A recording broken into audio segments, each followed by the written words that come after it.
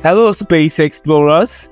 On July 20, 1969, millions of people gather around the television to watch two US astronauts do something no one had ever done before.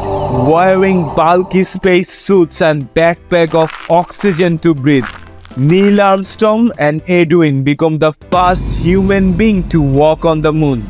Mr. X. After the two stepped onto the lunar surface, Armstrong proclaimed these famous words: "That's one small step for a man, one giant leap for mankind."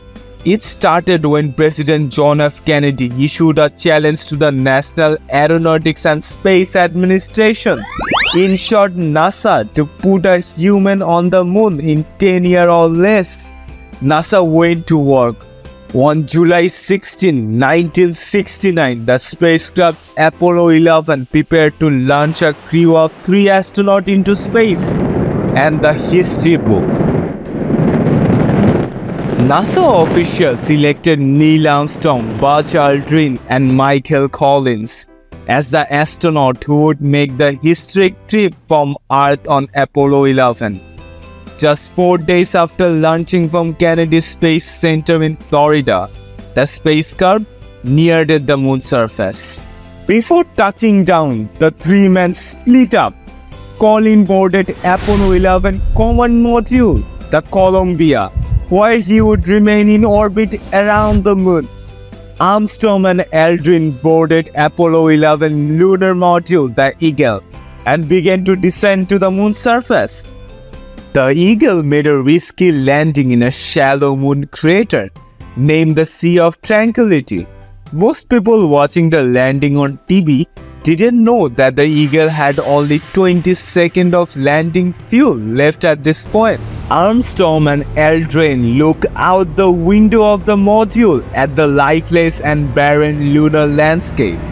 After 6.5 hours, the pair inside the Eagle prepared to exit the module. As mission commander, Armstrong stepped out first and became the first person on the moon. 20 minutes later, Aldrin climbed down the ladder and joined his partner. After reading a plaque that said, "They came in peace for all mankind," the two planted the United States flag on the surface. President Richard Nixon called to congratulate the astronaut. Armstrong and Aldrin went back to work collecting samples of moon rocks and dust. After over 2 hours, the astronaut brought 47 pounds back onto the lunar module and prepared to rejoin Colin. It was time to go home.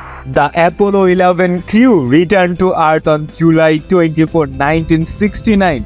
Over the next several years, 10 astronauts would follow in Armstrong and Aldrin's footsteps.